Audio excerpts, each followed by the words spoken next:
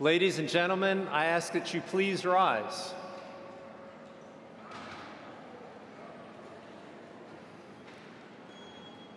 It gives me great pleasure to present to you the Fuqua School of Business Cross-Continent Class of 2017, the Weekend Executive Class of 2017, and the Global Executive Class of 2017.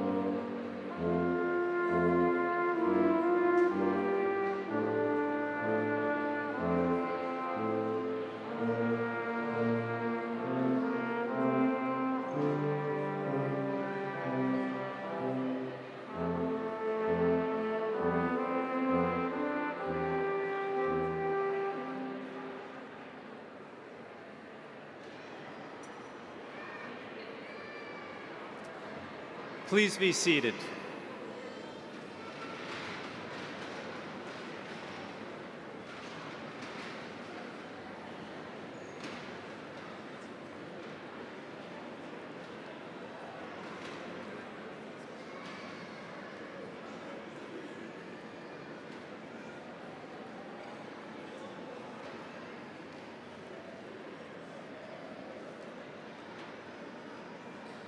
Good morning, everybody. Every year, I'm slightly panicked that our students will not pass their final logistics exam in terms of being able to find their seats, but congratulations.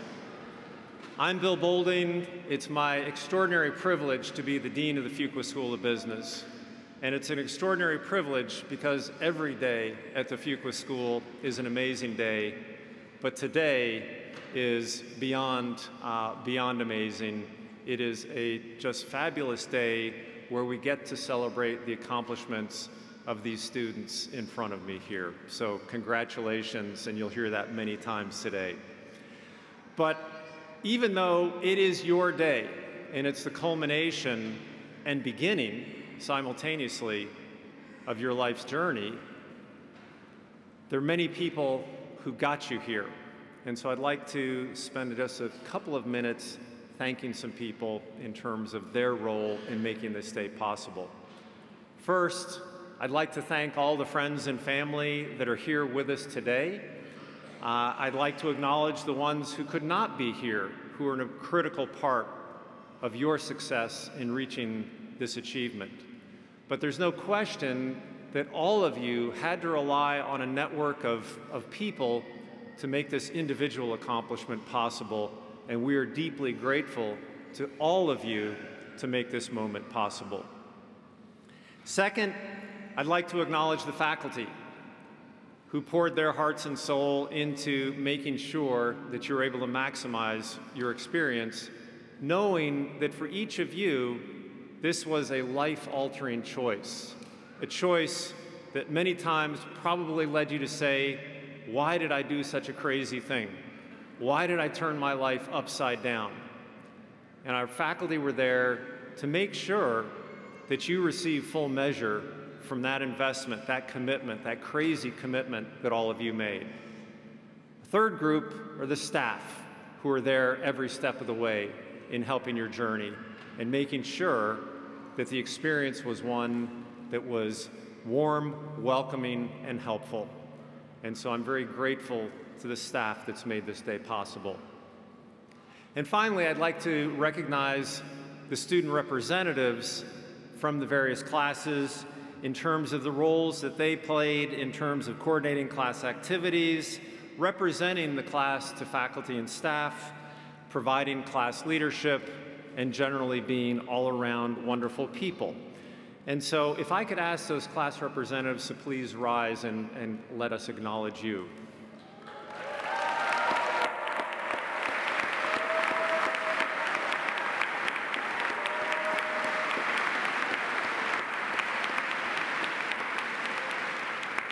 Thank you. So now we're going to get on with the show here. And to facilitate the next part of the program, I'm going to turn things over to Mohan Venkatachalam, the Senior Associate Dean for all of your programs. I'd also like to note that the Senior Associate Dean that all of you came in with, John Gallagher, is not here today in physical presence, but he's certainly here in spirit since he launched you all on this journey. But Mohan is here to close things out for you. Mohan?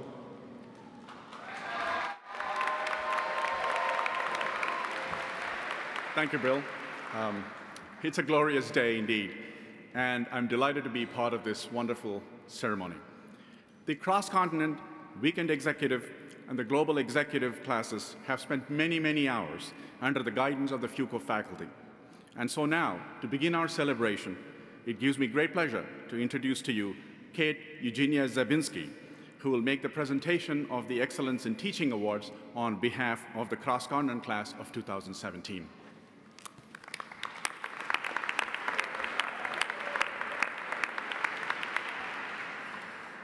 Okay. Oh. First off, I'm going to point out the irony that the girl who, before this program, didn't know how to use Excel except for grocery list, is up here presenting an award to her managerial accounting and corporate finance professors. Seriously, ask some of my teammates. Shane DeColey and John Graham exude an excitement for their respective subjects that can apparently teach anyone how to use the sum function. Seriously though, there is an unwavering gratitude among our class for how respectful they were of the environment and constraints under which we were operating. Residencies are brutal. I doubt there's anyone here who doesn't know that. They never let us off the hook, but they allocated, accounting word, work accordingly between residency and distance, giving us just enough to push us, but not so much that we had to sacrifice the irreplaceable opportunities that come only from spending time with our peers outside the classroom. As evidenced by me graduating, they didn't just teach those of us whose industry and function their course directly applied to. They taught all of us. Shane DeColey, managerial accounting. It's a mouthful. It's not the most approachable subject when first conjured in the mind. Yet, it is one of the most important when it comes to understanding how a company functions and turns a profit. Let's be honest, we're MBAs, we only care about profit, right? So how did Shane break down a seemingly impenetrable wall of numbers that has nary a set rule or regulation? He walked into class one day dressed exactly like the teddy bear he was holding. I mean, like down to the color and the knot of the tie. He created an entire simulation of the pitfalls of incorrect cost accounting at a teddy bear company. He took a case study off the page, inducing us to use the numbers to create and argue our positions, and possibly pass some blame to our classmates. In a very practical way, we locked an understanding of how numbers can detect problems within an institution and help innovate solutions.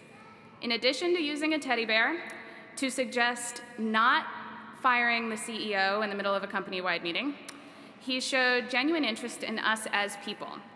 He had breakfast with us every day in Germany, even before we had coffee. Despite our stupor, he persevered. He was just as excited about our personal goals as he was about transfer pricing. His insightful questions and ability to remember details about all 100 of us did not go unnoticed. Duke is going to miss you, but we know you will continue your passion for your students wherever you are. On behalf of our class, we feel so fortunate to have had you as a teacher. Thank you. This is really heavy. Oh my God, thank you.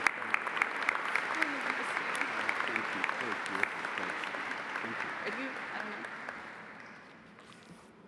All right, John Graham. So 10 days before we arrive in Durham, we get a textbook that he wrote. Then we get to campus, and we get handled a pack of slides. I don't know how many there were. I gave up counting halfway to 1,000. It's a little intimidated.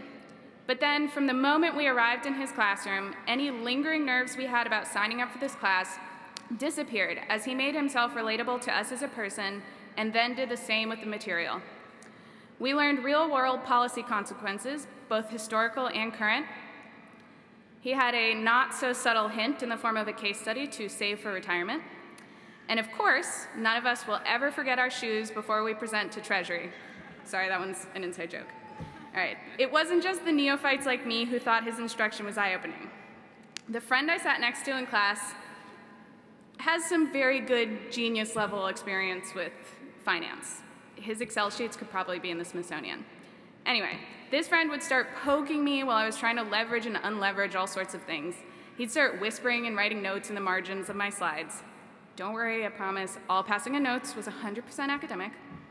My friend doing corporate finance was like a fangirl backstage with the Beatles because he swears Professor Graham's connections and insights were the first he'd ever heard that connected all aspects of the financial world in an overarching way. We learned the why of the methods rather than just where to plug in the numbers. There is no doubt you deserve this award, so on behalf of the CC MBA class of 2017, thank you.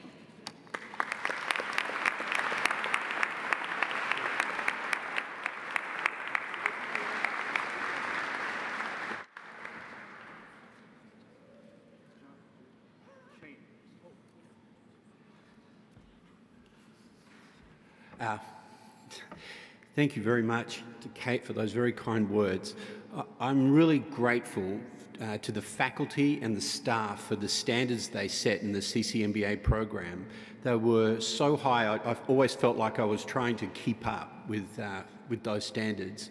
I also want to pay special tribute to all of your loved ones that have brought you here today and that sacrificed a lot. I can't imagine what that was like, but congratulations to them on getting you to this spot. And finally, congratulations to the class. I was inspired and in awe of the dedication to learning and also the resilience that you had throughout your MBA program, certainly throughout the class that I taught. I found that every time you came to class, you had heart, you had hope, and you had a vision for the future of where you wanted to be. And it was an experience that I'll never forget, the only CC class that I've ever taught here, and it was the best class that I've ever taught here. Thank you very much.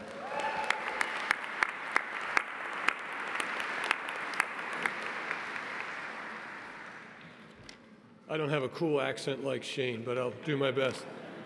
All right, I brought my seating chart one last time to mark where you guys are in attendance. But joking aside, it's really a great honor to be chosen for this award.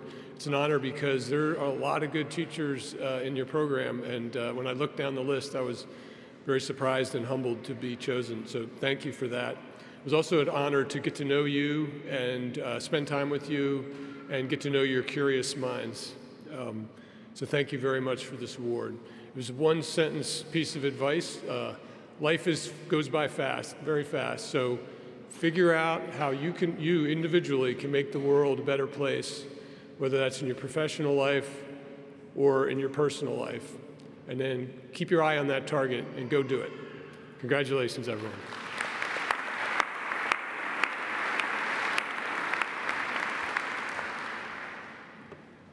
Now I would like to introduce Brian John Weatherford, who will make the presentation of the Excellence in Teaching Awards on behalf of the Weekend Executive Class of 2017.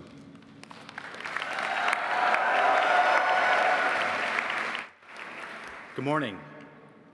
As a father of three, I am forever amazed at my children's insatiable desire to learn. Curious by nature and hungry for answers, our house is constantly bellowing, why this, why that, and why not? In many ways, your typical executive MBA student is no different.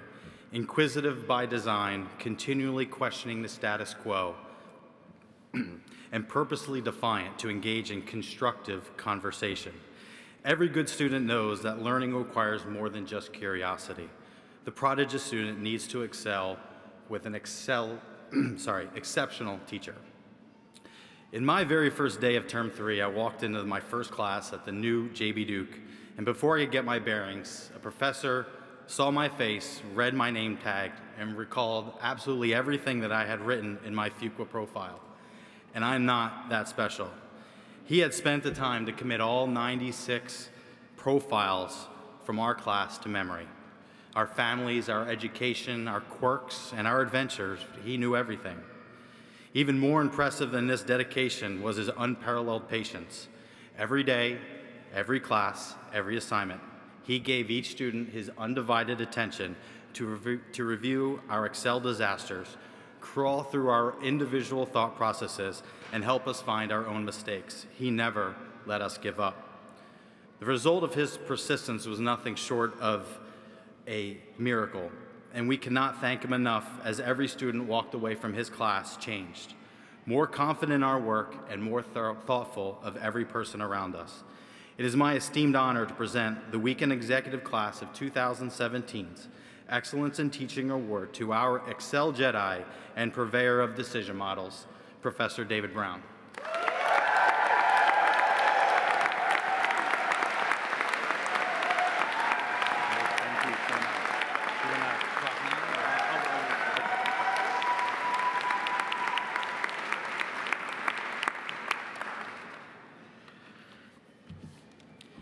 And in the beginning, we were all filled with unbounded exuberance.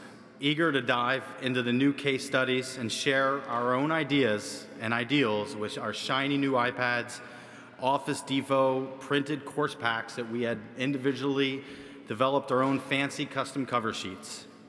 You fast forward 16 months and we hit a 2-week elective term, and it just thundered down on us. Energy was gone. Barely enough energy to download the course packs, let alone clean our own new, not so new iPads. We walked into our first elective class and a savior had come. Stacked on the first table, neatly printed, gleaming binders, color-coded, organized tabs, and fancy cover sheets. It was glorious. The Executive MBA class is really, truly a remarkable group of people. We have CPAs, bankers, lawyers, engineers, doctors, consultants, a pastor, and a NASCAR driving car salesman. It takes an equally remarkable teacher to make such a huge, long-lasting impact on our lives. At every opportunity, this remarkable teacher made it his priority to engage every student, helping us discover our own strengths. Every day he showed that no matter your background, you had something to share, and that everyone was a part of Team Fuqua. We want to thank you for preparing us for our careers with your finance insights. Thank you for preparing us for life with your passion of Team Fuqua. And thank you for preparing us for class with a fancy organized binder. Once again, it's my esteemed honor to present the Weekend Executive Class of 2017's Excellence in Teaching Award to our portal to the minds of CFOs around the world, Professor John Graham.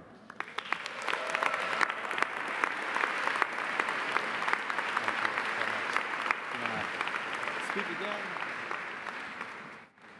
I can be very brief because you already heard what I had to say. Weekend students, I love you just as much as the CCMBA students. I won't say just do it, given our speaker for later today. I'll say go do it, all right?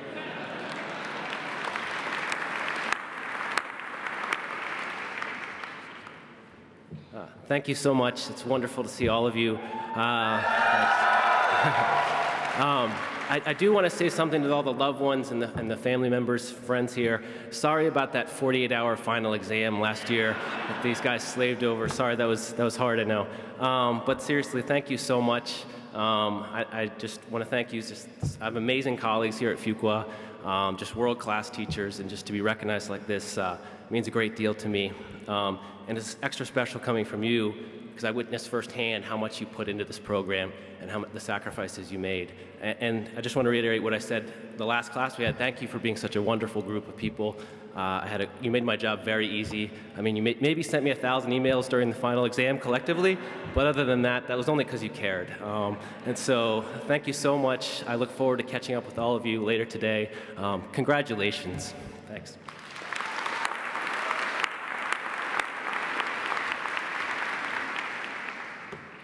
John, if you don't have enough space in your office, let me know. I can pick some of those goodies up back.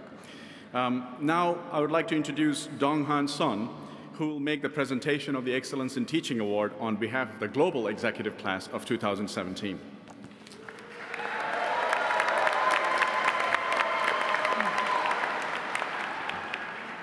Good morning. Today, I'm tremendous honored to present Faculty Teaching Award on behalf of Fuqua Gamba Class of 2017. First of all, I'd like to thank you all faculties and staffs for your admirable contribution to our Gamba experiences and lessons. Thank you so much.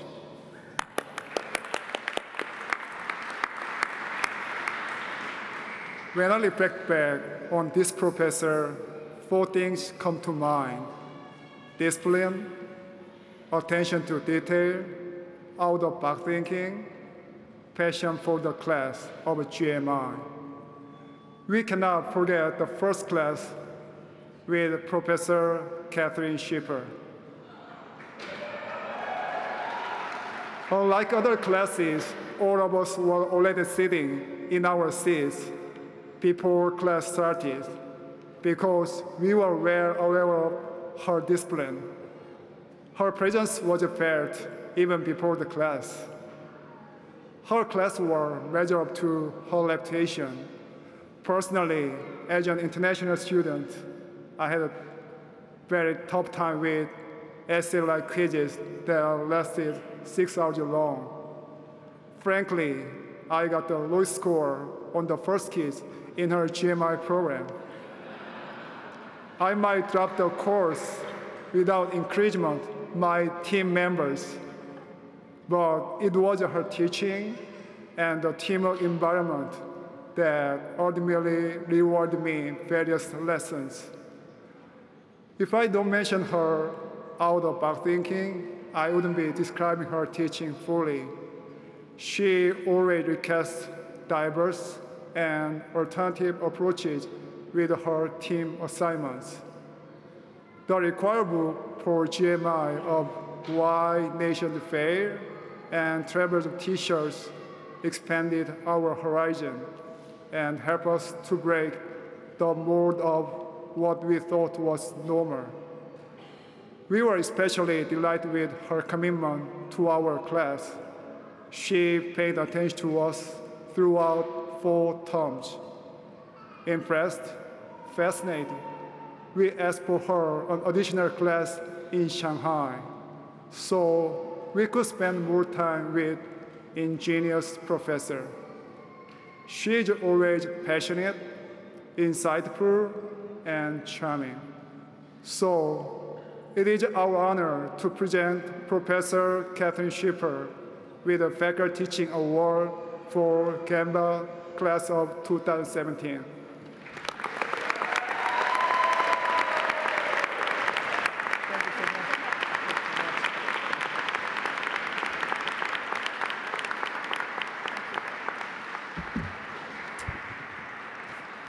Well, I almost did not recognize myself in that description.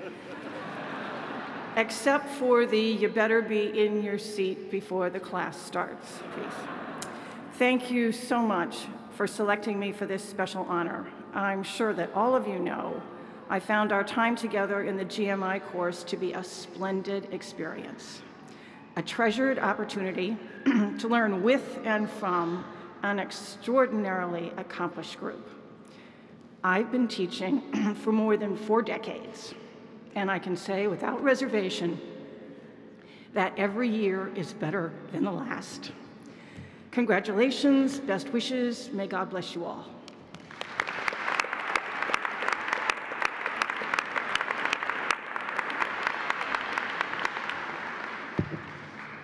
Now I'd like to present Marco Antonio Marquez Gomez from the Weekend Executive Class of 2017, who will present Dean Boulding with a consolidated class gift on behalf of all 3 cohorts.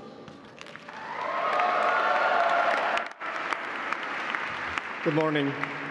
One of the best parts of the alumni liaison is I get to say what the cool part of the MBA is to give back. And the second part is that I have the biggest gift for everybody here. So on behalf of the cross-continent class of 2017, the Global Executive MBA program of 2017, and the Weekend Executive program of 2017, it's my honor and pleasure to present this gift to Dean Bill Baldwin with all your contributions. We collectively got $57,093 that goes to the Fuqua Annual Fund. This fund is used to sponsor scholarships, research, and other academic activities. So thank you again for your support. And Bill Baldwin, please.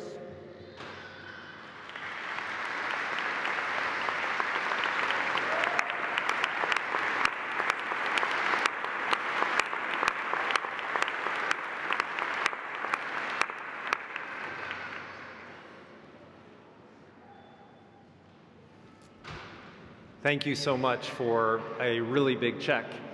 I've discovered those don't go very well if you do the drive-through. More importantly, it's not the size of the check that matters, it's the size of the commitment and the idea that even though you're just finishing your time as students, you're already committed to our future and your willingness to invest in that future and invest in those who will follow you. And for that, I am deeply grateful. Thank you so much.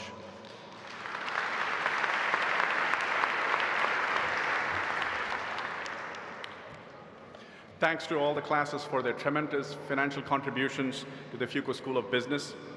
I would now like to introduce the class speaker for the cross-continent class of 2017, Everett Paul Losey.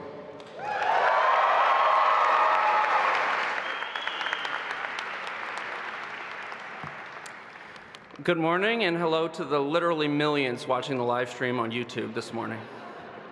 Congratulations, cross-continent MBA class of 2017. This class is a testament to Fuqua's commitment to diversity and global awareness. Our class represents 19 countries, is roughly 30% international, about 20% are minorities, and 35% women. With such an impressive pool and talent, I have no idea why I'm standing before you today. I'm probably the least talented and the least diverse person in this year's class. When I first found out about the cross-continent program, I was just a young, wide-eyed guy who graduated from the other North Carolina university 8 miles down the road.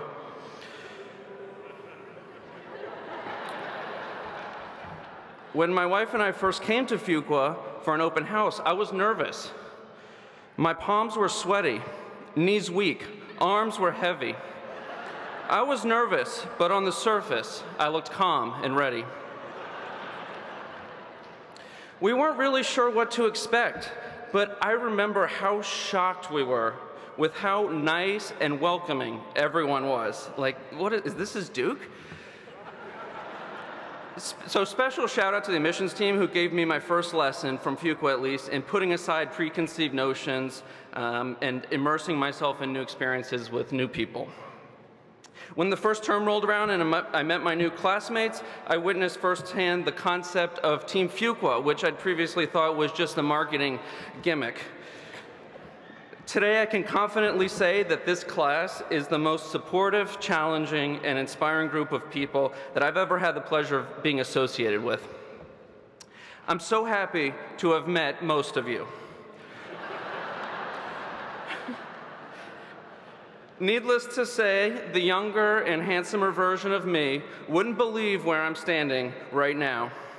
So a big thank you to the faculty, the program management, Career Management Center, administration, and my classmates. This experience turned out to be everything I'd hoped for and much more. With so much going on, what a fascinating time to be studying in a program that's intentionally getting out into the world and digging into cultural, political, and social aspects of modern business. Many of you, I'm sure, saw a few weeks ago when Facebook founder Mark Zuckerberg explained how the internet works to our representatives in Washington. 10 years ago, this guy Zuckerberg was an entrepreneur creating a hot or not website, and now we're expecting him to solve the issue of foreign election interference. Funnily enough, I think this is a perfect example of the way that business and social institutions are overlapping in ways and at a pace, especially, that we haven't had to previously grapple with. And so I'm so thankful for the discussions I witnessed and took part in inside and outside these classes, and I believe we're all now better prepared to take on the business environment that we're going to face over the course of our careers. On a personal level too, what an exciting and interesting time to collide in life. In the past 2 years, I've lost a job, gained a job, and gotten married. All one time. I know many of you experienced many of these same things, and still others were engaged or had children or experienced a host of other major life events. I'm still amazed, particularly by those of you who literally created a person in the midst of this program. You may have noticed I actually gained a little weight, but for those of you who are wondering, I can assure you that was 100% a result of the snack bars during residency. Anyway, I'm in awe of everything in life that this group was able to balance. I'd like to take the opportunity, too, to thank all of those who supported us through this hectic 17-month adventure. For me, I'd like to thank my parents and my siblings, and my wife, Keely, who was by my side for all those nights when I definitely did not cry. So to all the spouses, partners, children, parents, friends, family, colleagues, anyone else, your patience, encouragement, and understanding did not go unnoticed. We owe you big league. Thank you.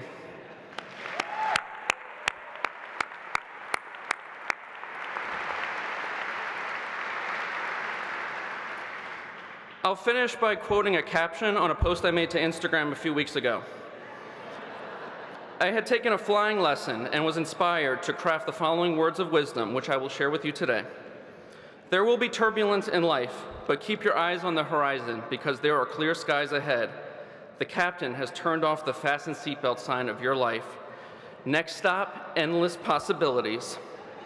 Congratulations, Cross Continent MBA 2017 and all the Fuqua graduates here today. Thank you very much.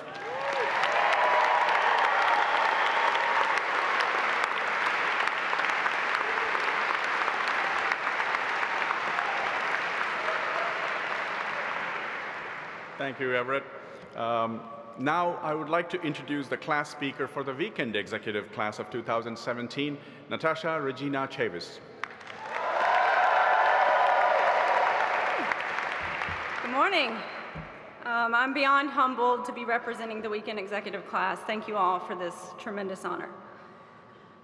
In reflecting on this journey, I found it ironic that at the end of 2 years, we get to call ourselves masters. I say this because I doubt there is one single graduate here today that would be willing to go toe-to-toe with David Brown on decision-making or try to one-up Professor Graham's CFO survey. And I, for one, am far from bold enough to sit down to negotiation opposite Ashley Rosette. My point is, I think it's fair to say what we actually have at this stage, pun intended, is one heck of a toolbox.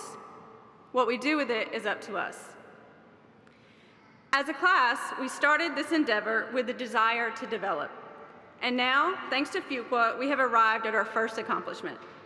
And while it seemed like such a relief to click submit on that final exam, now the real work has begun. It is time to realize our potential and leave our marks on the world.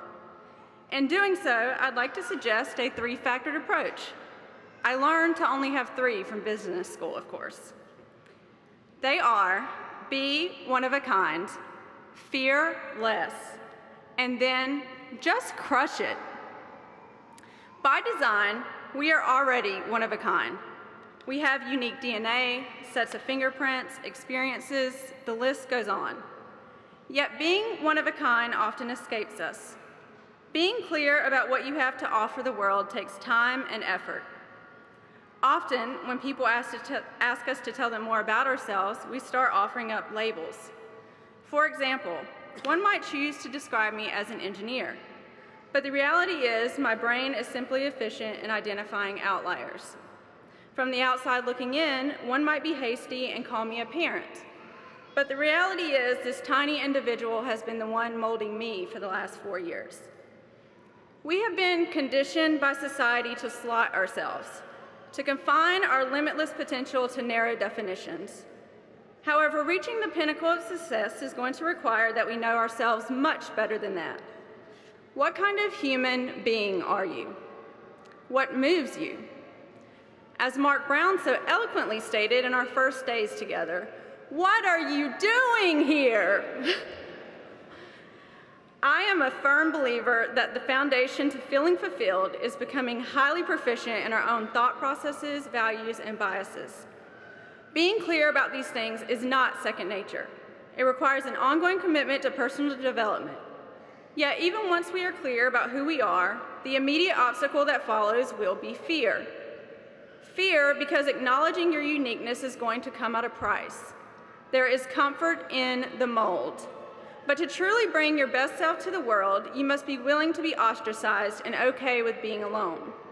There's nothing wrong with being alone, unless you not like who you're alone with, to which I'd say keep focusing on that first factor. But to champion fear, you must go fearlessly in the direction of the unknown. In the last 4 years, I've had 14 physical addresses, 10 of which have been with a baby, and many of which in places I'd never been before. Everyone in this room is a product of the fact that explorers refused to believe that the world was flat. The world, and business especially, needs more explorers. Nothing innovative has ever come from traditional ways of thinking. Fear less and be willing to go places you've never been before. And finally, just crush it. While it seems self-explanatory, it is not. In a fast-paced world, we've created the means to cut corners, selling others on perceived value while offering very little in return. What is your plan to enrich the life of others? It is not going to come as an epiphany someday while sipping pina coladas on a beach. Make a decision and then give it everything you've got. Everything you've got will bring you to tears some days. It will push you to your physical and emotional limits, make you question your own abilities, but it is what is required. If you've never unraveled, then you've never tried to win. Stop playing it safe.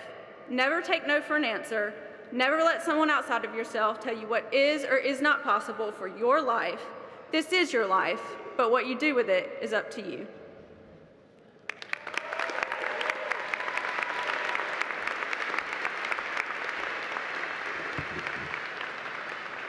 Thank you, Natasha. Now I would like to introduce the class speaker for the Global Executive Class of 2017, James Murray.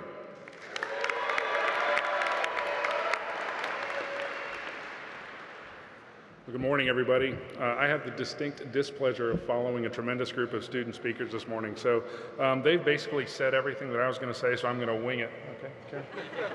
Okay. So first of all, I wanted to just reiterate what some of the last folks have said. We need to take a moment today to recognize all the family, friends, confidants, and mentors that are here today and that aren't here today celebrating with us. Because without that support, this just wouldn't have been possible. So thank you very much.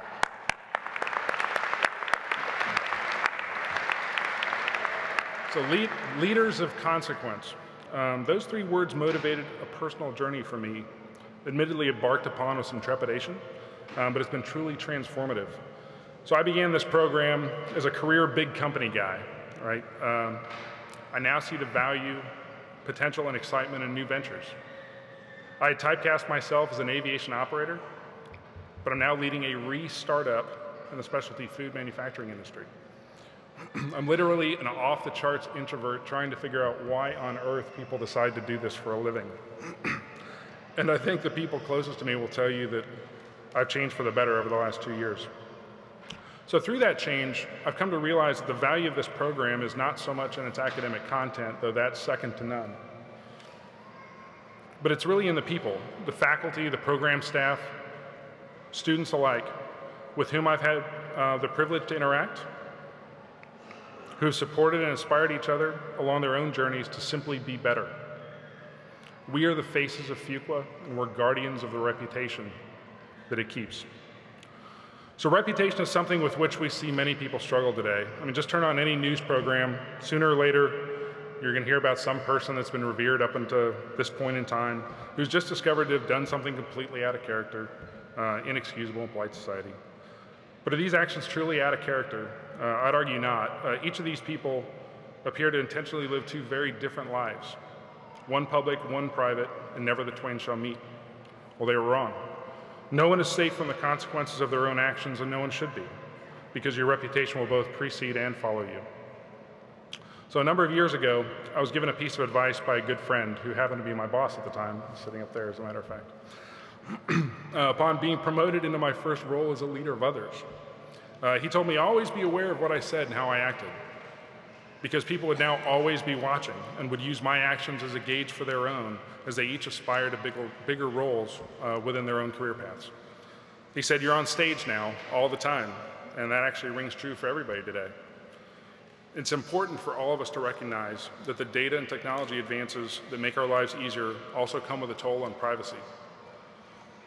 We live in an era of unprecedented transparency and personal accountability, and it's now more critical than at any other point in our history to always portray ourselves in a manner befitting our character and our aspirations. The value that we derive from this degree and our association with Duke is determined by our own actions and the reputations that we earn for ourselves. The value that we deliver to Fuqua, fundraising aside, is through our demonstrated accomplishments and the good that we bring to others, living as leaders of character and leaders of consequence.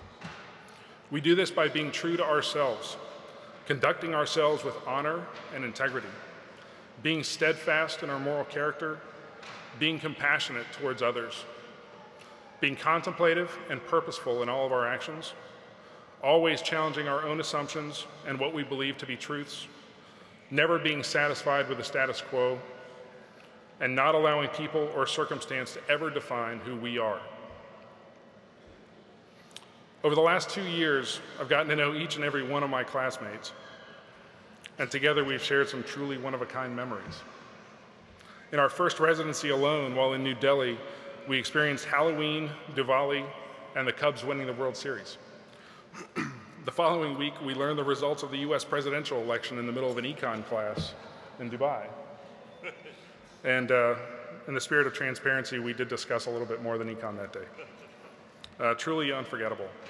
But through all these experiences and opportunities for discord, I was inspired by the refreshing candor and compassion with which we tackled all of these difficult issues. Listening and learning rather than proclaiming and judging. So today, I continue to be impressed with the character, humility, and determination that drives each of you to be true leaders in your respective fields and in your lives. Your passion is contagious, your clarity of purpose is sharp, your hearts are warm, and I would follow each of you any day. So on this stage today, I'm humbled to represent the amazingly accomplished, the capable, compassionate, and visionary 2017 Global Executive MBA cohort. So take note of this roster, because everybody is going to see these names again. Thank you.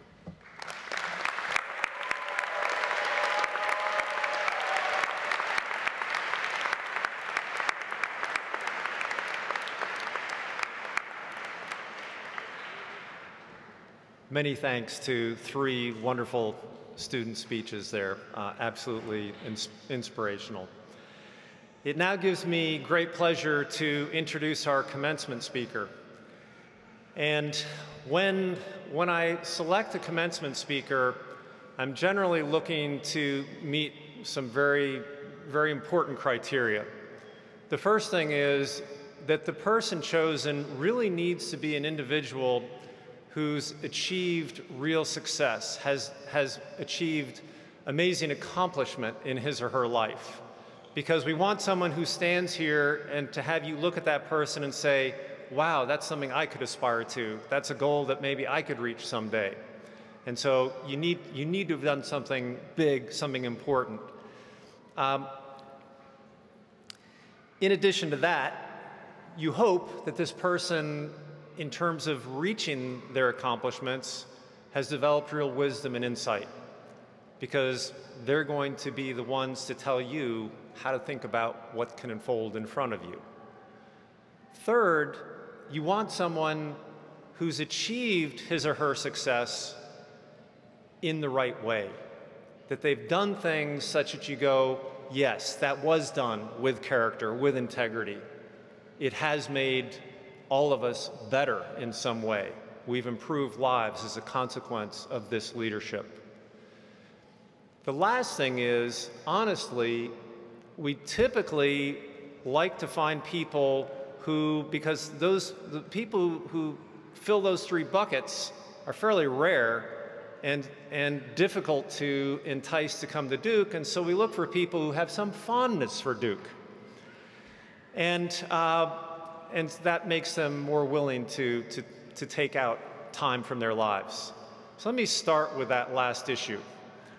So Kevin is not really inspired to be here in Cameron Indoor Stadium. He is not a big Duke fan. He is a very, very loyal Maryland graduate, football player at Maryland. Yes, we have some Maryland people here. And I'll say a little bit more about this, but he has built this amazing company called Under Armour, and Duke is a Nike school. The licensing wars are such that Under Armour is really not welcome. I'm surprised that his shoes made it through the security check. So I've been pursuing Kevin for a number of years to try to get him to overcome some of these issues. And the reason why I felt it was so important to bring Kevin here is that he is someone of amazing accomplishment. And I never thought that I'd introduce someone who started an incredible career on the basis of dealing with the unpleasantness of a sweaty t-shirt, but that is Kevin's story. And so he is the very rare individual who started something, I think, literally was it in your grandmother's basement? Started a company in his grandmother's basement. And as founder, usually things don't go well at a certain point and you have to bring in other management. And so to be able to not just found something, to be that entrepreneur, but to grow that into a major company, which now has over $5 billion in revenues and 14,000 employees, is really, truly a remarkable accomplishment. So that's there. I mean, he's accomplished something that is wonderful to behold. He's also incredibly wise, and this is when I started to pursue Kevin, is when I heard him speak at another event, and I thought, wow, he really understands the obligation of a business leader in the world today, and understands that it's not just about making profit, that you do have a responsibility to make profit if you're in a public company, but at the same time, you have a responsibility to society, which leads me to the insight around, does he do things the right way? And what's impressed me so much about Kevin is his commitment to his customers, to his employees, and to his community. What he's done in Baltimore is truly extraordinary, to see the investment that he has made in a community that so much needs that kind of investment, that support, in order to bring out the best of what could happen in Baltimore. And so Kevin exemplifies the notion that we often talk about, which is global leadership starts at home. So for him, it starts at home in Baltimore, but he is running a global enterprise, and so he's successful at both levels. The last thing I'm going to mention, because I really want Kevin to be the one who's talking here, is that you may have noticed that, as with many CEOs, Kevin has been caught up in some of the cross currents in terms of the intersection between events in society and the world of politics. And what impresses me about Kevin is, first of all, he has been hit from both sides of the political divide in this country by positions that he's taken, which means he must be doing something right, that if you can have everybody get mad at you, then truly you're trying to create a path that is inclusive. And this is the final point I would make, which is the way that Kevin makes those decisions is he looks deep inside and deep within the company to say, what are the values that cause me to make the choices that I make as we deal with a society that is deeply divided in such a way that we have some hope for bringing people together. Without further ado, Kevin, please come to the podium.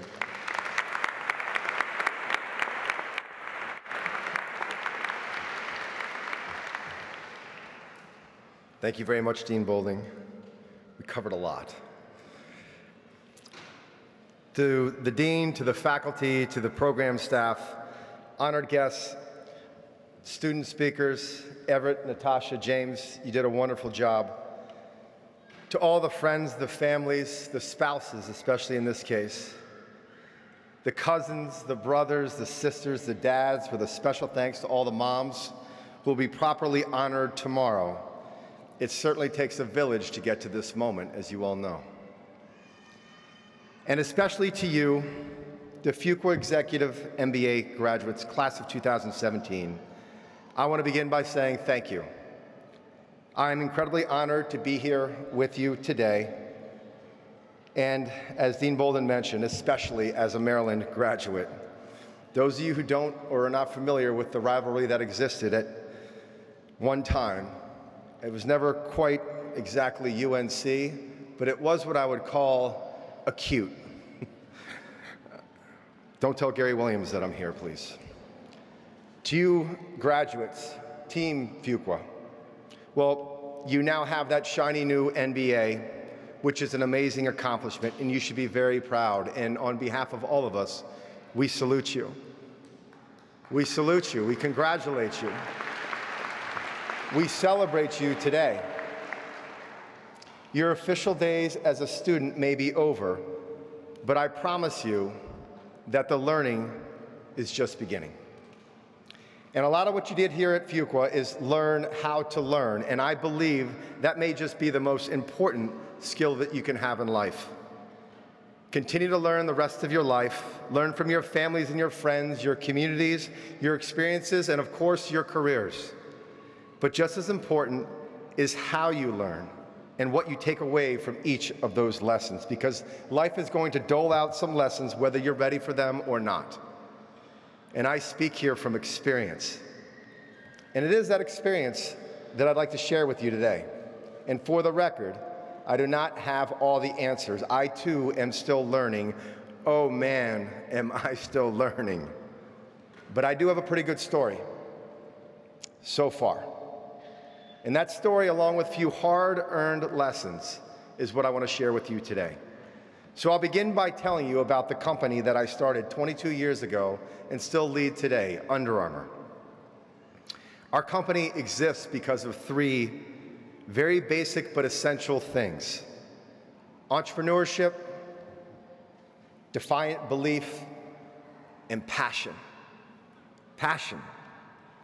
Under Armour started with a simple idea. I was a football player at the University of Maryland, and I never liked the way that my cotton t-shirt felt. When we practiced and played games, we all wore a standard issue gray cotton t-shirt under our pads. And I noticed that as I sweated, the shirt became wet, it got heavy. And after practice one day, I actually put a sopping wet t-shirt on a scale and it weighed 3 pounds. And I thought to myself, how has no one ever addressed this issue? So me, I was never the star of the team, the biggest or the fastest, and I was always looking for a way to grab or find an edge, some way to improve to get more playing time. And I realized that carrying around that extra weight from those cotton t-shirts was slowing me down. It was slowing my teammates down. It was slowing nearly every athlete in the world down, so I started to think about a solution. What could I do? In my dorm room, I came up with an idea for a totally different kind of a t-shirt, one that was synthetic, stretchy, light, tight, resistant to sweat. I had a prototype, made and soaked it in water, put it on a scale, and it weighed 7 ounces. I thought to myself, this might be something. So I had the idea, and this is where entrepreneurship comes into play. You see, today's workplace is filled with those generic, cliched, and basically meaningless buzzwords. I'm sure you've been inundated with them here at Fuqua. Game changer, paradigm shift, core competency, serial, fill in the blank. How about unpack? I'm not going to use that today. And one of the worst is disruptive. And I'll fully own that I've used some of these myself. But forget the cliches and get back to the original word, entrepreneur. A word which literally means bearer of risk. It describes a person who has an idea and is ready and willing to act on it. I decided to bear the risk. I started a company around a new t-shirt. I knew that the shirt was better than anything that was out there in the marketplace. I knew that it would make athletes better. I was smart enough to be naive enough, stay with me, to not know what I could not accomplish. That naivete served me well, and it will serve you well also. Why not me? Why not us? We should all ask that question of ourselves. And so I had no experience in the sporting goods world. Of course, I only had a tiny bit of money, and there were certainly no banks or investors lining up to give me theirs. And I know you all have heard of something called the Friends and Family round of raising capital. Spoiler alert, don't be surprised when no one shows up for that one. That's mostly true for me, but I certainly did have a lot of help, including my family. You see, I was the youngest of 5 boys. My mom was a working woman serving as the mayor of our hometown. My dad was a land developer who actually died too soon when I was just 20 years old. So I had no mentor, I had no real business plan to work with. There was no roadmap. I learned it all as I went along. I learned it as I went along. And let me pause here for a moment to underscore how important entrepreneurship is for businesses, for our nation, for the world, and for you personally. One of the most important things you can do now at the start of this newest, greatest chapter in your life is to see yourself as an entrepreneur. Because, well, you are. We all are. We all have ideas. We are all the authors of our own stories. We can all make ourselves better. We can all make those around us better. We all bear risk. Entrepreneurship is infused in everything we do, not just in our business and jobs, but in our everyday lives. As the students here know, the namesake of this school, J.B. Fuqua, was an entrepreneur. As a teenager, to the guests and families, he educated himself by requesting books from the Duke University Library to be mailed to his farm. He actually credited Duke's lending program with enabling him to learn about business techniques and ultimately underwrite this school. How cool is that? That's being an entrepreneur. That's what each and every one of you has the opportunity to do. And you all had to be entrepreneurial to get into Fuqua, and then, of course, to get through it. And as I downloaded with Jason LaRose, who runs North America for Under Armour and a Fuqua graduate, I said, tell me some things about it. He said, well, one of the things I could say is that, we learned to pronounce it by the understanding of few qualify in order to get in here and how special that is. And I said, it sounds like you, Jason. Thank you. Entrepreneurship is all around us, and that's the duty of all of us to encourage it and support it. One of my favorite examples of that encouragement and support are lemonade stands that kids set up in the summertime. Everybody knows the lemonade stand. I'm going to give you a golden rule walking out of here today, and one thing I ask of you for the rest of your days. Whenever you see a lemonade stand, whenever you drive by one on your bike, in a car, do yourself a favor, drop everything and proceed directly to it. Buy tons of lemonade. This is entrepreneurship at its best, and it should be encouraged and it should be celebrated. Help those kids understand what they're doing. Tell them about what they're doing, why they're doing it. Ask them and support them. And as I explained to my own children, my 11 or 14-year-old, especially when they were younger, when they put up their lemonade stands, the $14 they grossed is not actual profit when I'm actually the one supplying the cups, the lemonade, and the ice. You ever heard of drayage, shipping, or manufacturing costs before, let alone taxes, because Uncle Sam gets a cut too. My point is that there's a good lesson here. Encourage them. After all, they're just like you. They're entrepreneurs. And it's not always easy to bear the risk. Under Armour's first office was in a moldy basement of my grandmother's row house in Georgetown. A small group of us used to work around the clock in those early days, taking orders over the phone, stitching shirts, packing and shipping boxes. I maxed out 6 credit cards while desperately searching for more funding to start my company. In our first 2 years, I drove an old Ford Explorer more than 100,000 miles back and forth across the United States. That's 4 times around the earth, trying to convince people to buy our shirts, to try our product.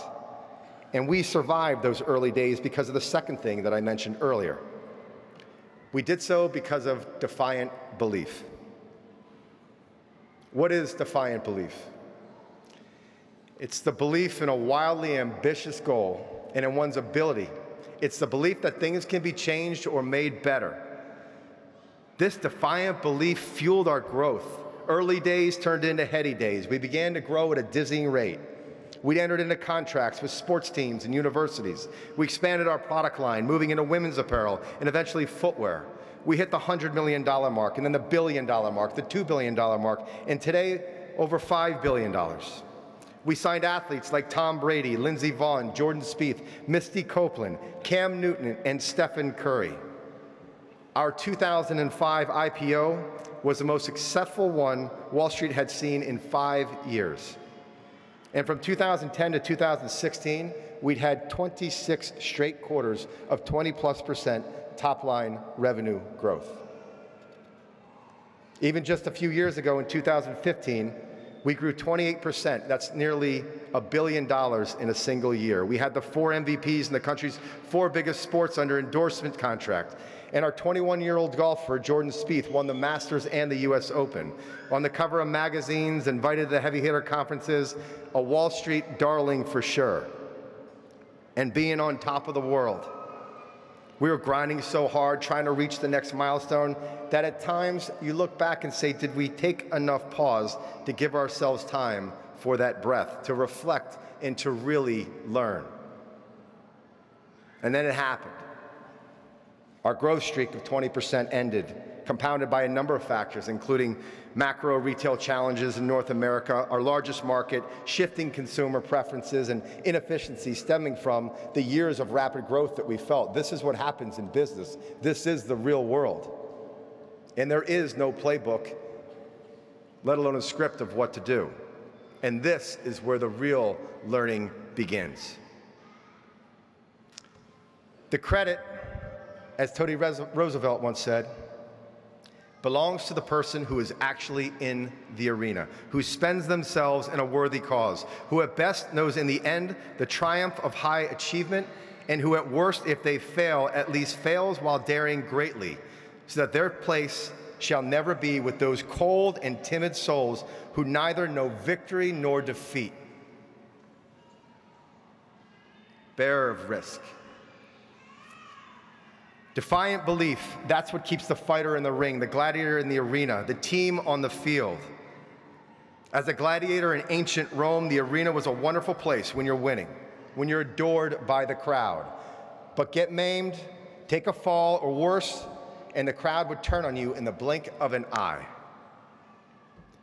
Defiant belief allows us to challenge the doubters and the system and sustain us during our lows and the lulls. We've seen this time and time again with our Under Armour athletes. Jordan Spieth winning that 2015 Masters in record-breaking fashion. But the next year, he was actually leading the tournament on the back nine of the final day by 5 strokes. And then he dunked the ball in the water twice on number 12. He ended up finishing second that day. And Jordan tells me that more people want to talk to him about his second-place finish than his historic victory from the year before. Haters gonna hate. Lindsey Vonn is perhaps the greatest ski racer, male or female, of all time. She was cheered for her 82 World Cup wins and her Olympic medals, and she was jeered for her falls and injuries in her pursuit. She missed the 2014 Olympics, and the critics pronounced her done. Yet she stayed in the arena, fueled by those critics and the naysayers, and it paid off with another Olympic medal just this past spring in South Korea. Coming out of high school, this may be a sore subject here, Stephen Curry wasn't even recruited by his father's alma mater, let alone Duke, although you did get his brother. So he went to Davidson, a tiny school without much of a basketball tradition. He took them to the Elite Eight. Coming out of college, there were somehow still plenty of doubters who thought he was too fragile or small to play in the NBA. Today, Stephen has 2 NBA championships and 2 NBA MVPs, one of which was unanimous selection, the first time that has ever happened in league history. This year, he was slowed down by a knee injury that held him out for more than 11 weeks. And through relentless hard work and faith, Stephen has proved all the doubters wrong, as he said many times through his journey. Be the best version of yourself in anything you do. You don't have to live by anybody else's story. Defiant belief. Where obstacles and naysayers are the fuel, where some retreat, those with defiant belief go even harder. Well, 2017 for Under Armour was a year that we hit the ball in the water twice. We fell in the downhill and we injured our knee. Our company took a hit, and as chairman and CEO, I took a hit. So what did we do? We stayed in the arena. And we are in the arena as we continue swinging. You see, we have defiant belief. It defines us. It is our brand. It's our team and our athletes. We remain ever humble and always hungry, and understanding that the #1 lesson is about the power of perseverance. When you get knocked down, your ability to fight on. The easiest thing to do sometimes is to walk away, to exit the arena, and you'll feel that, and you'll want to go. It'll define you what you do. We've been in business for 22 years. We've been a public company for 13 of those years. And in that time, we've gone through some pretty wild swings. We've been heralded and we've been panned. Well, welcome to the arena. You can stand on the sideline, or you can be one of the gladiators and pick up arms. In 2017, we took a much-needed breath and reflected. We learned, and we leaned in, and we embraced the opportunity. Learning. One of the best pieces of advice that I actually got over this time was from one of the world's most iconic and greatest entrepreneurs who embraces this notion of continuous learning. It was at an event I actually got a chance to spend time with Jeff Bezos, and I'd asked him the question from someone who'd been on the cover and the Person of the Year of Time magazine in 1999, how do you handle all the criticism, all that time with people shooting arrows? His answer surprised me. It was really short and simple and brilliant. He simply said, when I hear criticism, the first thing that I do is ask myself if they're right, if I should listen, if I'm not constantly just fighting back, but really internalize it. That's a really important question. Whether the answer is a yes or a no, there are lots of no's, but there's always truth that we have to be and find the humility to understand. And the most important thing is what you learn and how you learn by asking that question in the first place. Are they right? The parents, the coaches, the bosses, or even the critics, are they right? Understand that. Think about that for yourselves. What rough chapters in your life do is strip everything down and they expose your defiant belief. Do the critics, the naysayers, and the obstacles stop you, or do they fuel you? Are you willing to learn the hard lessons? Under Armour is in the arena, and we have the scars to prove it. But we're standing. We learn and adapt. We fight. We believe. We are one team, and our culture is king. We continue to find inspiration in the things that got us started, and that is our passion.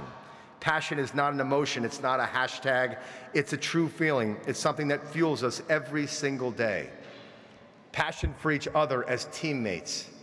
Passion for our work and the products that we make. Passion for our consumers, our customers, for making people better, for making little boys and little girls stand up and say when they put it on that they feel they can do anything.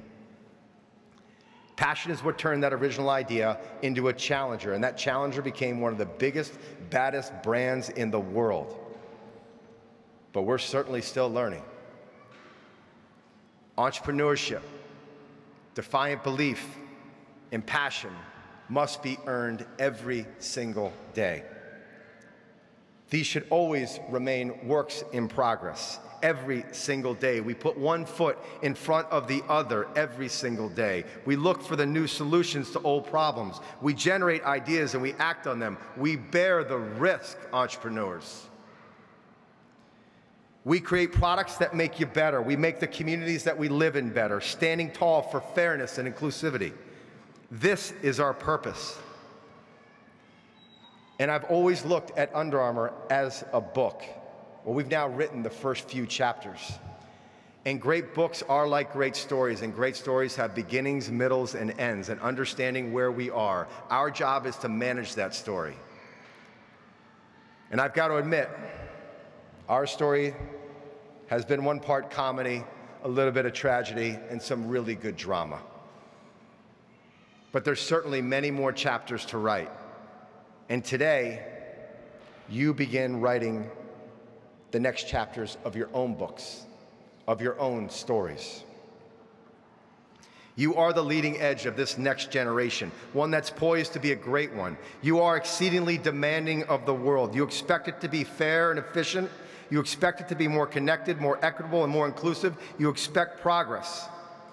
You expect the world to become a better place. These high expectations are a big part of what makes you great.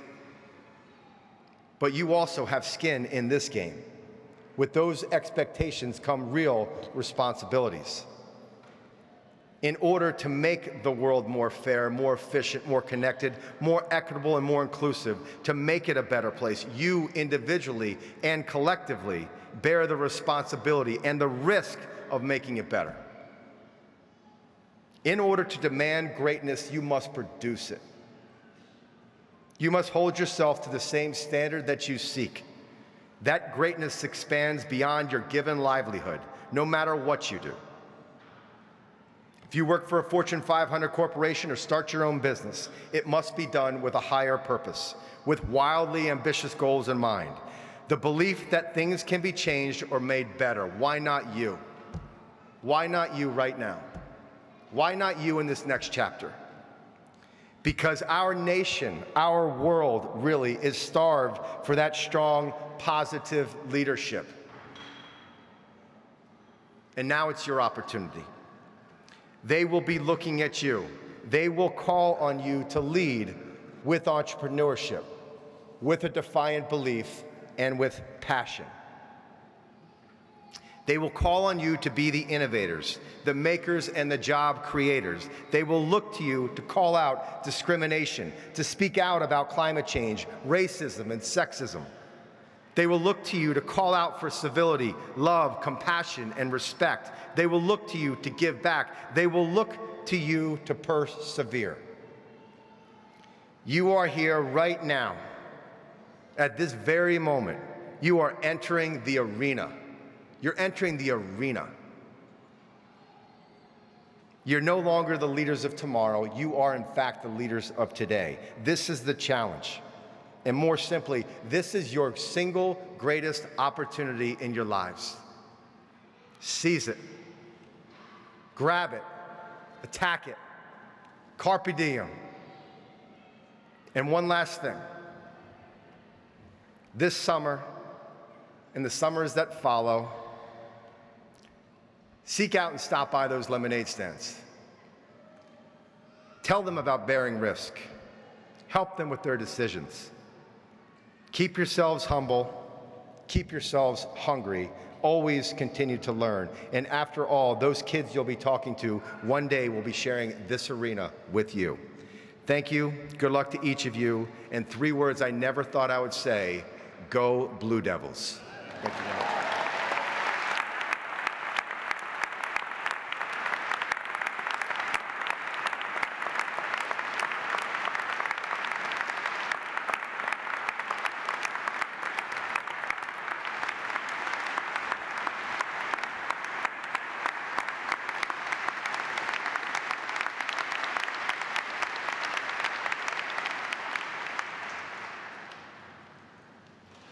Kevin, thank you so much for your inspirational words. Thank you for sharing your passion, your purpose, and thank you for demonstrating to all of our soon-to-be graduates what it means to earn our highest honorific, which is to be a leader of consequence. Thank you for being the leader of consequence that you are. And so I'd like to give you a small gift of appreciation on behalf of the entire community.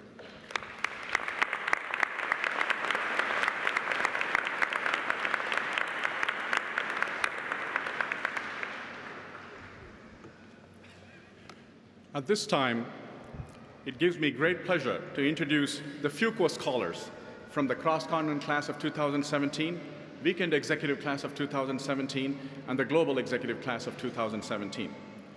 Throughout the course of the program, each of these students worked hard in a very challenging academic environment. The successful completion of the MBA is an outstanding accomplishment. Each member of this class has balanced this program with a full-time position and a personal and family life. Today, we want to honor those who have not only completed the Cross-Continent Weekend Executive and the Global Executive MBA programs, but have distinguished themselves in their academic program. Fuqua Scholars are those students who graduate in the top 10% of their class. As we consider the quality of all of the members of this class, we can also reflect on the outstanding achievement of being designated a Fuqua Scholar. I will read the names of the Fuqua Scholars alphabetically, and I would ask that as I read each name, the person stand in his or her place. I would also ask the audience to wait until I have read all the names before indicating their support and congratulations. That way, it'll help ensure that all the names can be heard. The Cross-Continent MBA Class of 2017 Fuqua Scholars are Gabriel David Haley, Jason Kang, Carl Anthony Kensiki, Elizabeth Epler-Quito, Duo Lee, Megan Kempen-Paliara, James Schulz, Callum Craig Thomas, Daniel Walker, Thomas James William Weiner, and Kate Eugenia Zabinski. Please join me in congratulating the Fuqua Scholars of Cross-Continent Program.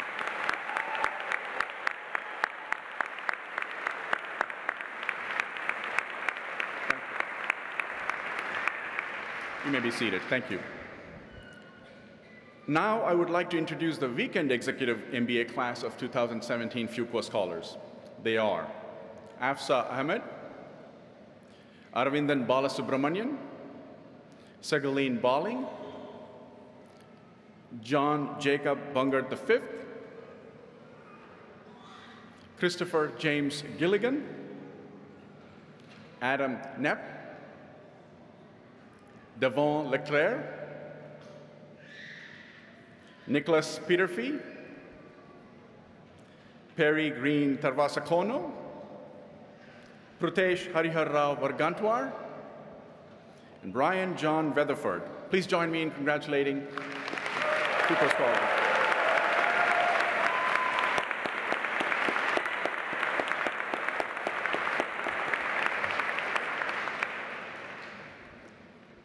Next, I would like to introduce the Global Executive MBA Class of 2017 Fuqua Scholars. They are Janet Walsh-Burpee, Mark Richard Caverly, Kuram Mateen Khan, Philip Rees-Thomas, and Diana Barrett Wiseman. Please join me in congratulating the Global Executive Fuqua Scholars.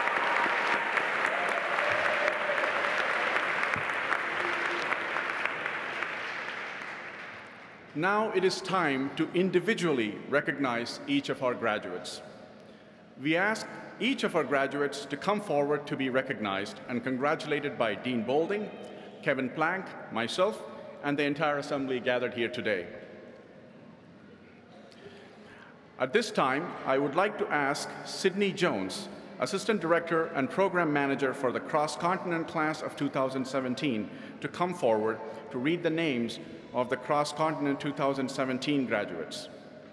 We ask the graduates to file up on the stage on your right, and as your name is called, please accept your scroll and our congratulations. A moment ago, I asked that you please refrain from showing your support for the Fuqua Scholars until all names were read. I want to point out that this part of the ceremony is quite different. This is a very special moment, and I encourage you all to cheer for our graduates and show your joy and support.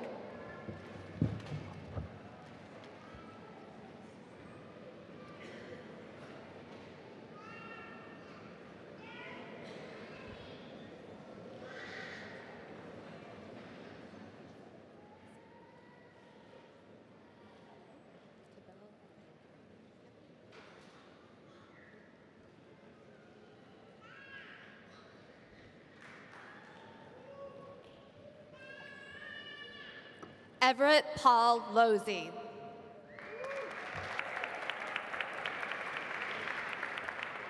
Kate Eugenia Zabinski.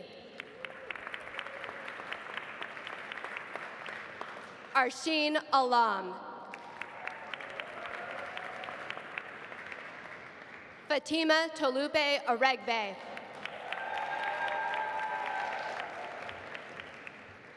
Mayreen Anjum Azar.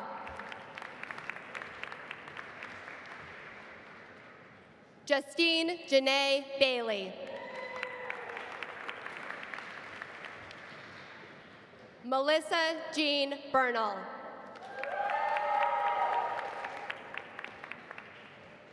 Corey R. Black.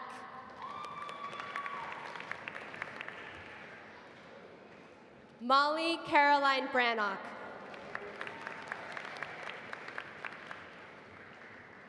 Cristina Carballo Aldonondo.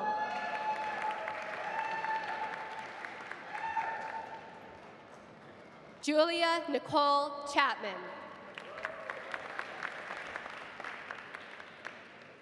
Kevin Hansen Clark.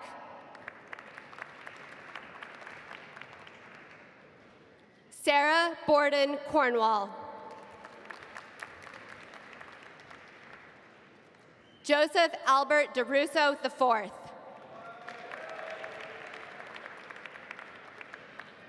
Jayu Effie Du. Vishnu Sarma Dodasi. Pedro Echevarria Restrepo.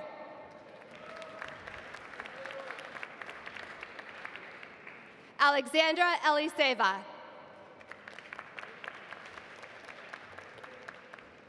Michael William Ellerhorst. Lily M. Arod. Christina Fasano. Andre L. R. Filomeno. Nathaniel Fisher Gaburek. Michael Aaron Gold.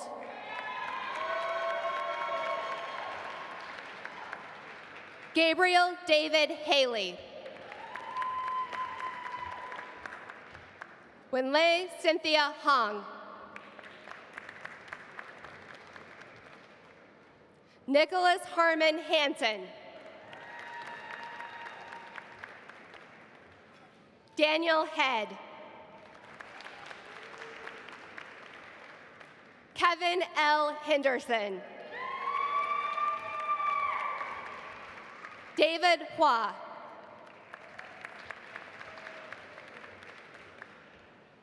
Adrian Arlene Huckabee. Michael Growney Kane. Carl Anthony Konsicki. Elizabeth Epler Quito.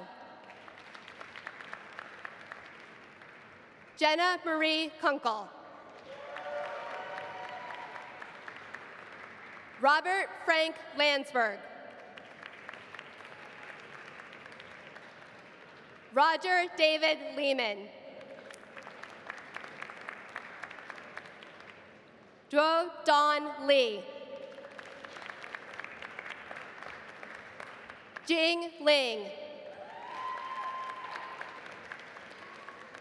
Mitchell Braden Lyncher. May Mark.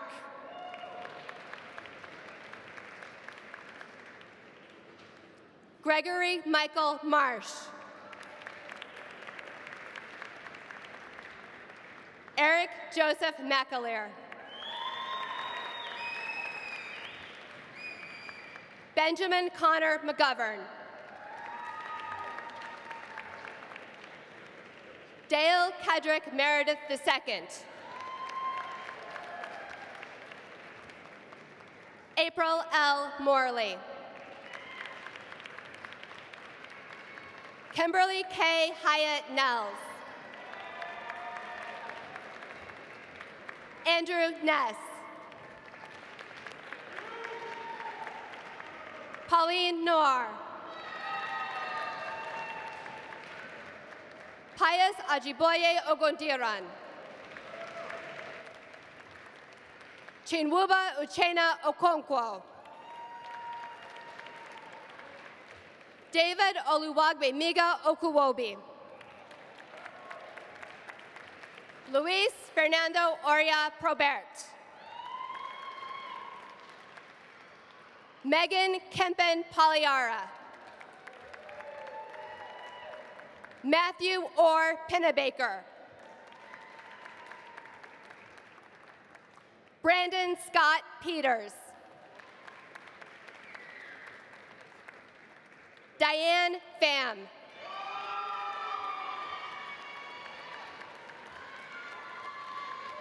David Watkins Point. Neil Matthew Prunier. Prashant Ravi. Sarah Blake Roeder. Betty Renee Royster. James J. Scholes. Kevin Michael Scott. Baha A. B. Sirig. Gaurav Sharma. Gregory Patrick Simpson. Ashwini Singh. Tariq Nicola Solomon. James Lawrence Sturm III. Callum Craig Thomas. Lisa Catherine Townsend. Christina Esther Valerio. Henry Charles Van de Sype. Alejandro Villafañe Gorza. Gregory Frederick Walls. Christina Warner. James Hobart Watson Jr. Thomas James William Wayner. Na Cynthia Yu. Changlong Zhu.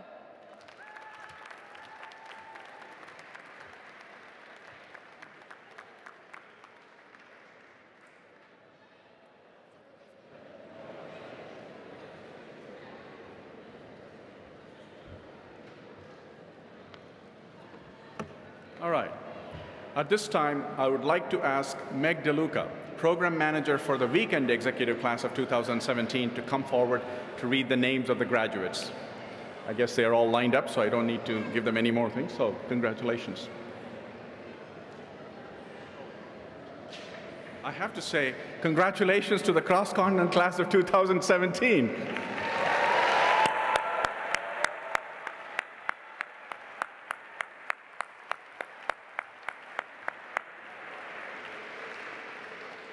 Natasha Regina Chavis.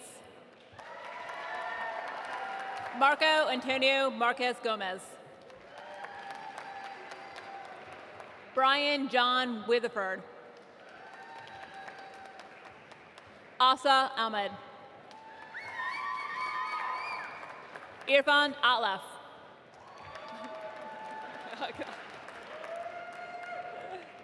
Rakesh Sridhar Arangundi.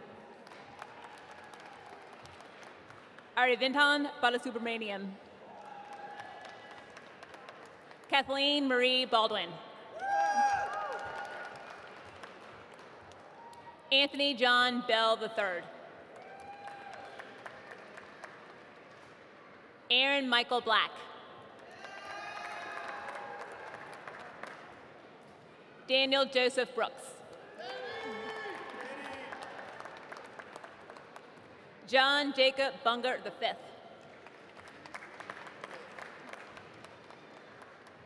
Rachel D. Burnside. Brittany Elise Calloway.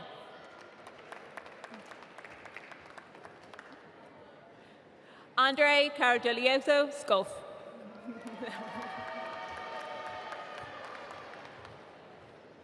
Scott Ryan Carson.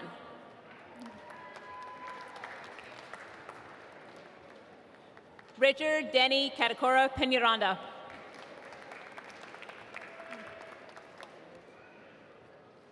Justin Chavis.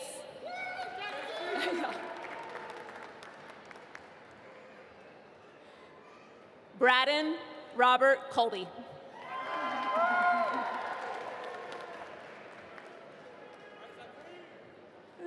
Zakeen Zanik Crooks. Duhin Kanti Da.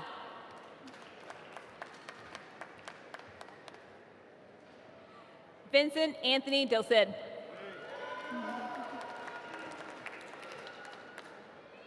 Christopher Nicholas Dari.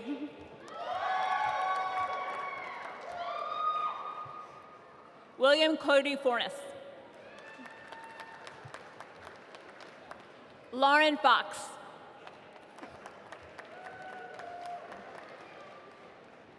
Joseph A. Gatt. Manish Ghosh. Christopher James Gilligan.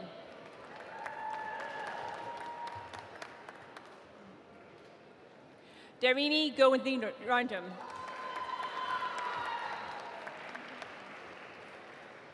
Lindsay White Greyhouse.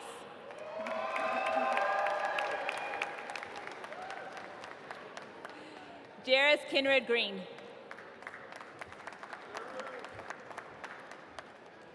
Miles Gray Grooms.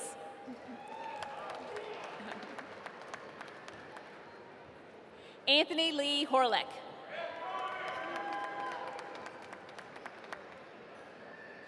Brian Lee Jones.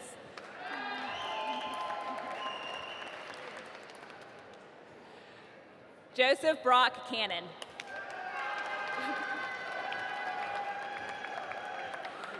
Brittany A. Keith.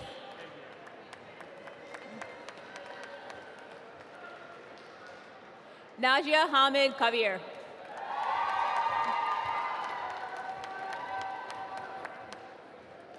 Adam C. Nepp.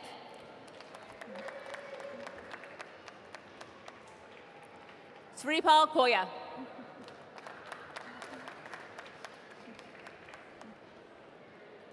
Vish Krishnan.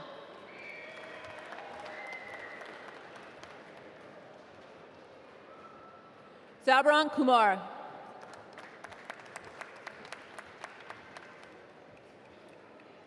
Jarrett Ramos Lewis.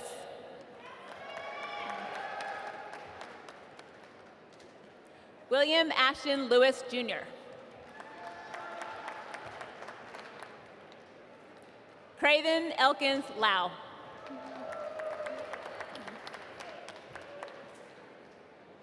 Gia Ma.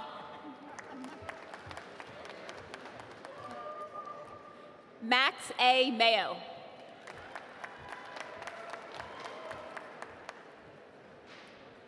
Brandon Malusi.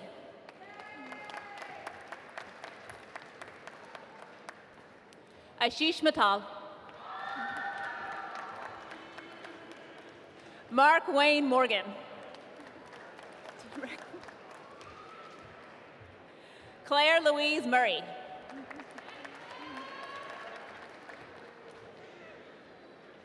Ram Kumar Muragaya.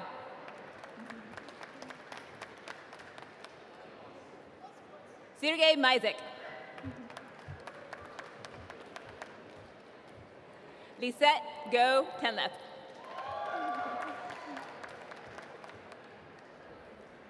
Jennifer K. Newtsy James.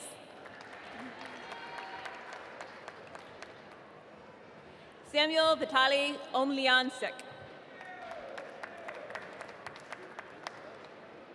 Christina M. O'Neill.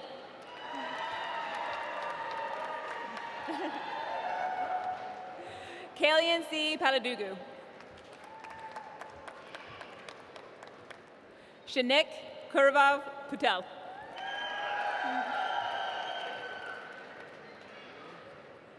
Jessica U. Perry.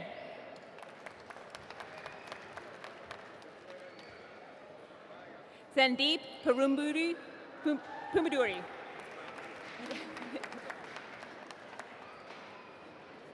Nick Peterfee.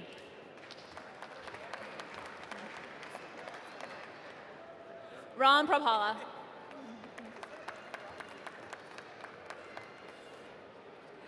Ravichandra Ragamampeta. Okay. Adarsh Babu.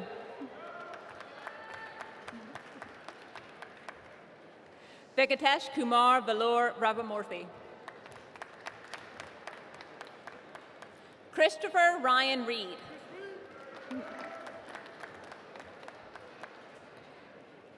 Craig Allen Robinson.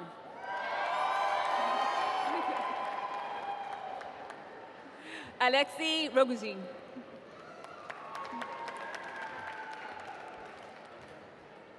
Rebecca Ruth Schaefer. Sumit Sinha.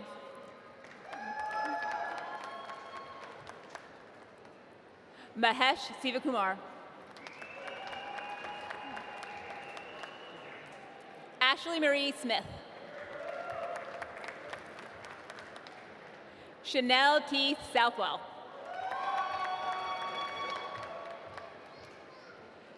Prithvi Srinivasan.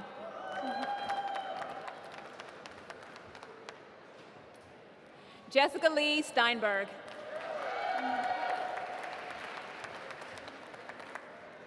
Shalini Tupron.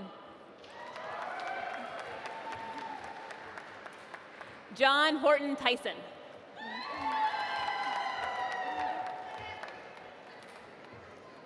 Pritesh Hariharo Vangawar.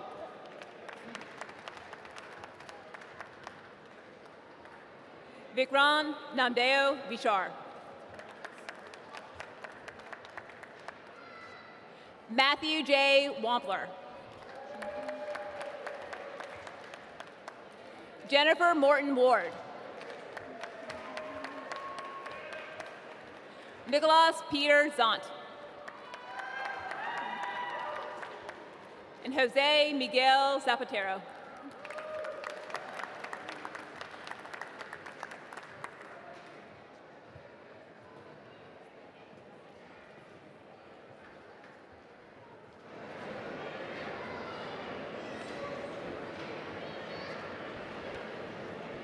Congratulations to the Weekend Executive Class of 2017.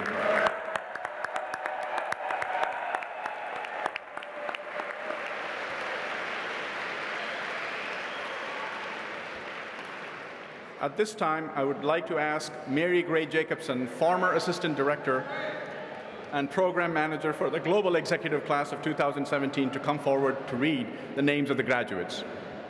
James C. Murray.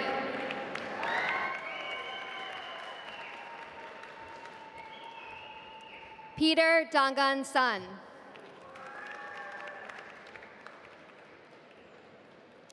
Trentus Agnew.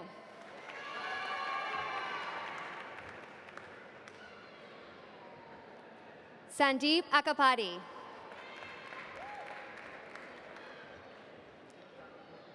Oluwatimi Ayola Alikiha.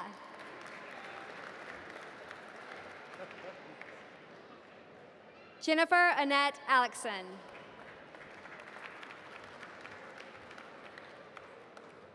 Janet Walsh Burpee.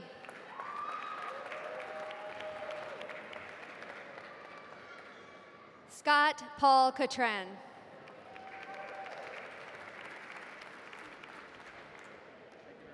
Mark Richard Caverly.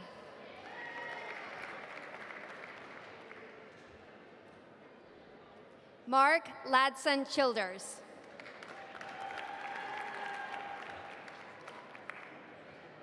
Gregory Stewart Claffey.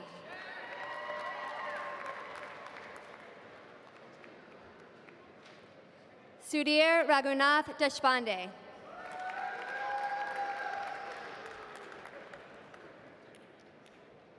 Ricardo L. De Soto.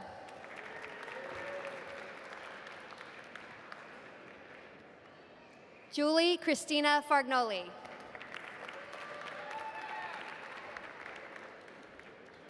Suzanne Bacos Giraud.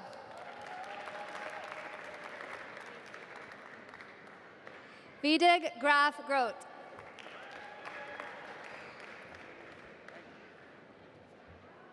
Matthew Edward Groom. Sorry.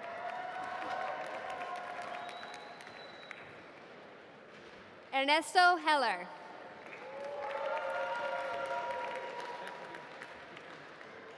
George Wong.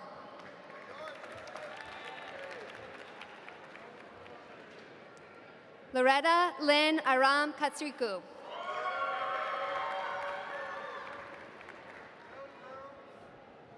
Kuram Mateen Khan. Mark Francis Montoro.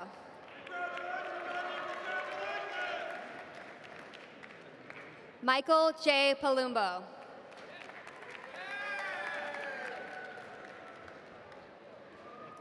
Yulia Senchenko.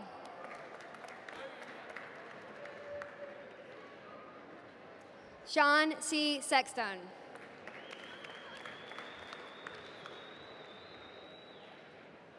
Vishal Shukla.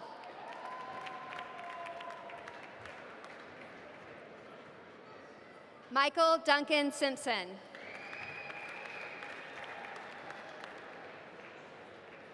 Felipe Jose Teixeira.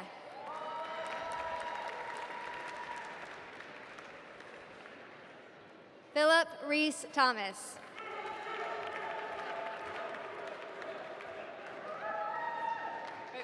Abba Triohan. Quinny Xiang.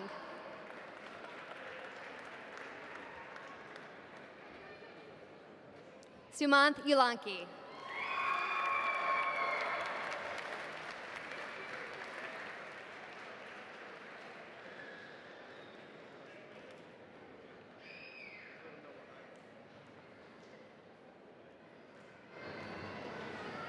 Congratulations to the Global Executive Class of 2017.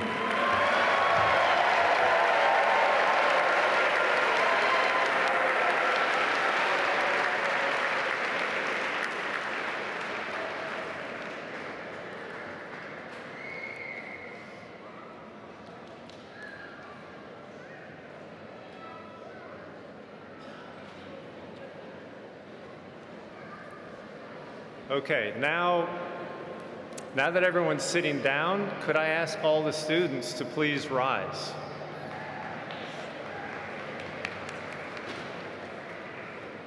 Please join me in congratulating the 2017 Weekend Cross-Continent and Global MBA graduates.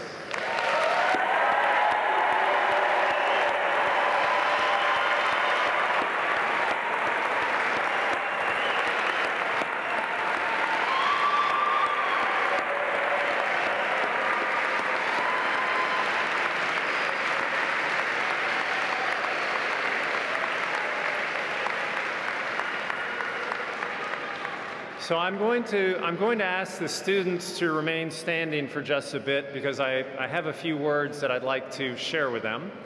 For everyone else, just in terms of protocol, if you can remain seated until all of us process out of the building, and then we will join you for celebration in the Fox Center, and so the celebration will continue.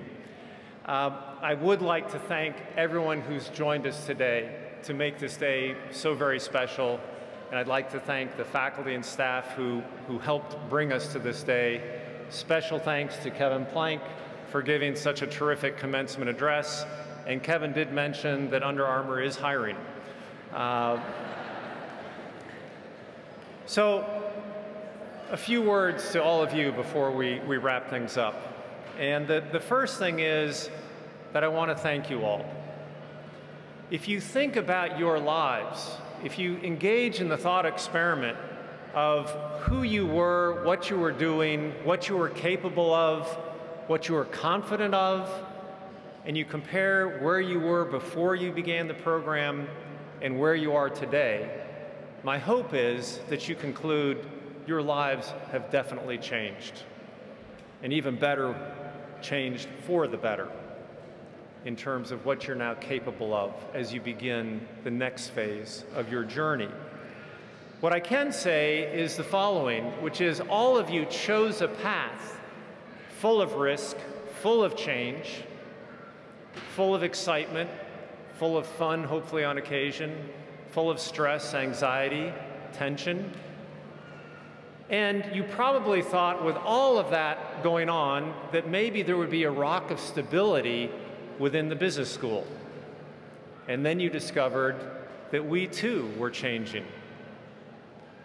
And here's the thing, as we changed, part of why we've changed and why we've changed for the better is because of you. And I can't thank you enough for how you've changed our lives for the better and the impact that you've had on our community. Whenever we reach this time of year, students like to ask me, what makes us stand out? What makes us different from other classes? And I used to try to respond to that question, but over time I figured out that really what they were asking was, are we the best class ever and are we your favorites? And my answer to all of you is absolutely, you are the best classes ever. You are my favorites. So thank you for making that possible. Now, what I will say is, you should all hope, given your willingness to invest in this community, that next year I say the same thing. Because it's in your best interest if every year we get better and better and better. But I do thank you for the impact that you've had on us. It's a day of great celebration, and for us, definitely mixed feelings as we see you move on to the next stage of your journey. And so as you move on to that next stage, I have 4 requests to make of you. And no, I'm not going to ask you for money. There will be plenty of opportunities in the future for that.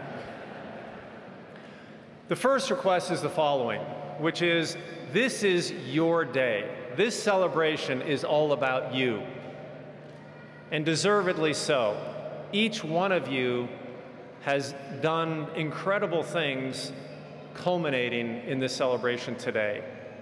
But having said that, please don't forget that other people made it possible for you to reach this day of celebration. Please take the time to show your appreciation for all those individuals, either here or not here, who made this day possible. It's so important that you thank the people who open up opportunities in your lives. So please don't get so wrapped up in your celebration that you forget how important that is. The second thing is that we truly hope you stay connected to us.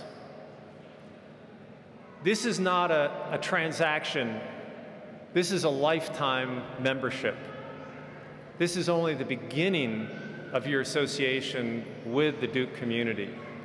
And we hope that you continue to invest in that community, that you continue to support that community, and think about the people who will follow behind you, and think about the ways that you can support others in this community.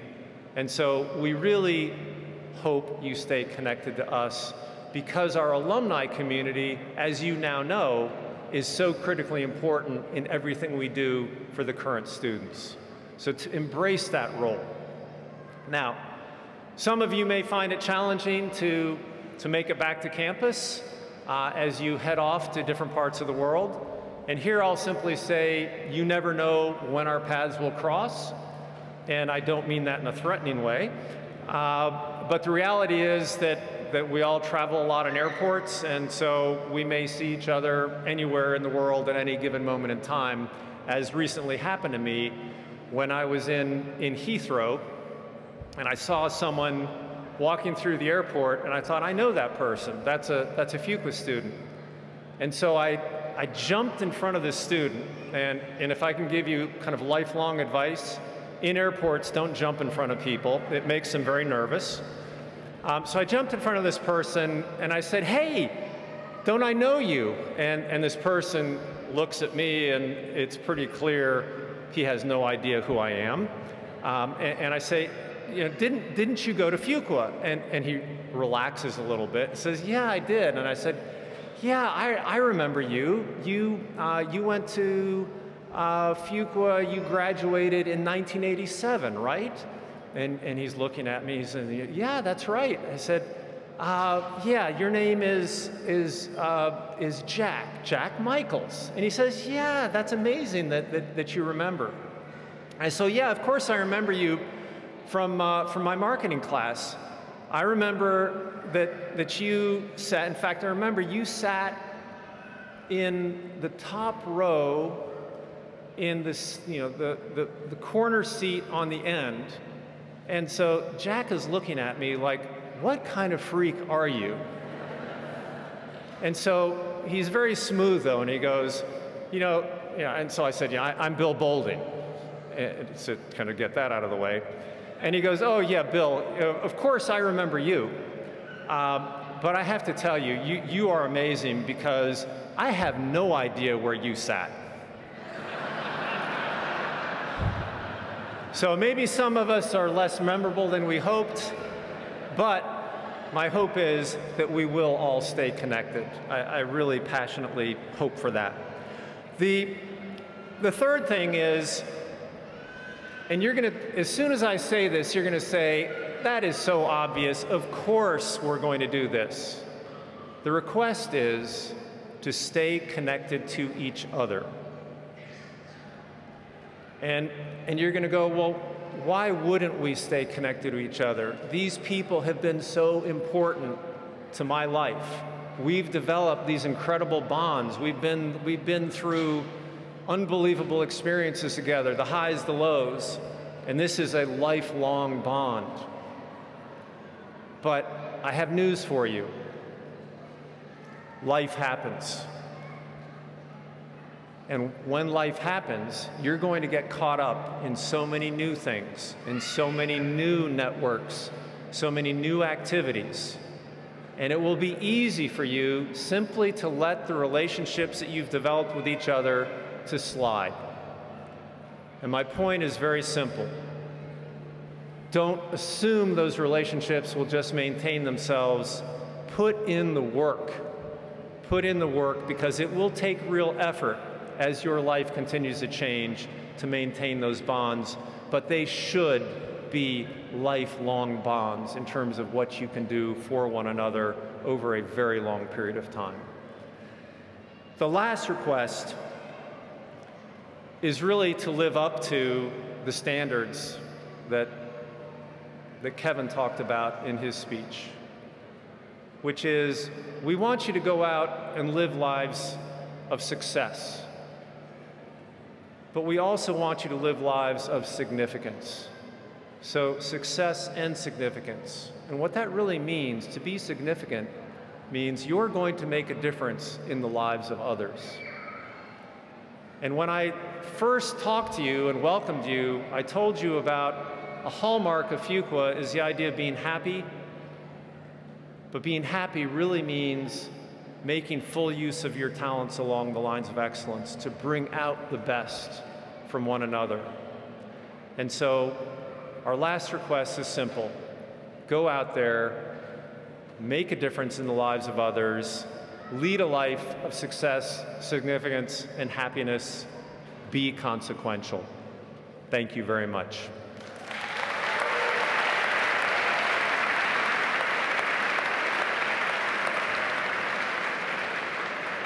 So with that, we really are finished, and we will begin to walk out.